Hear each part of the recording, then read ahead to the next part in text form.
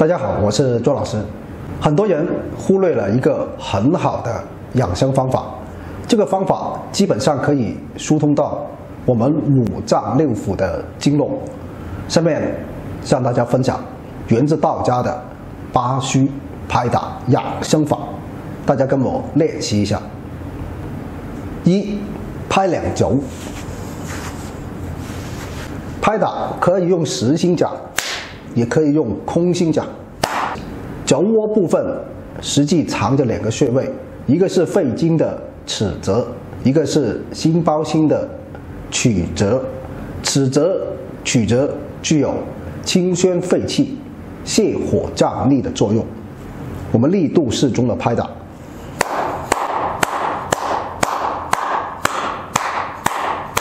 左右每次拍打3到5分钟，力度轻重根据自己感受就可以了。内热的人在拍打后有可能出现瞎点，那是清除体内浊气的表现，不用担心。第二，敲打两腋。肝有邪聚于两腋，使心经受损。平时所说的气急攻心，实际就是肝火滞留于两腋，阻滞了心经气血运行。敲打两腋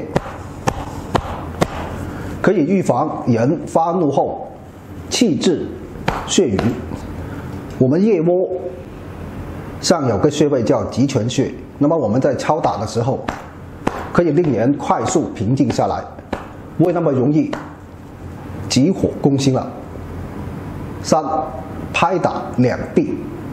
两臂就是大腿根腹股沟的位置，大腿根部腹股沟的位置就是我们的臂窝，我们可以用手掌来拍打，力度适中的拍打。拍打两臂不仅能够加速气血运行，还能健脾胃，调理血脉不畅导致的血瘀痰湿。力度适中，双脚稍微打开一点。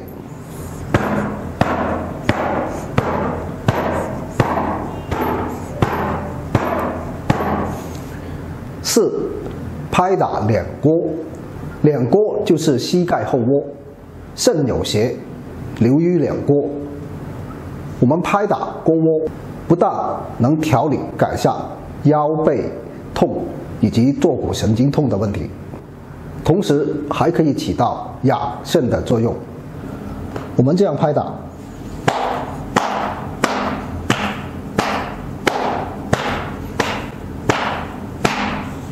好，以上这4个动作，每个动作每天坚持拍打3到5分钟。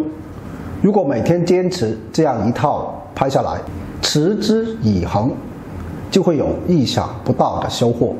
早晨或晚上做一套，腰腿、脾胃都会得到很好的养生。我们身体内在环境好了，就可以预防很多问题。好，本期内容就到这里，感谢大家支持，谢谢大家。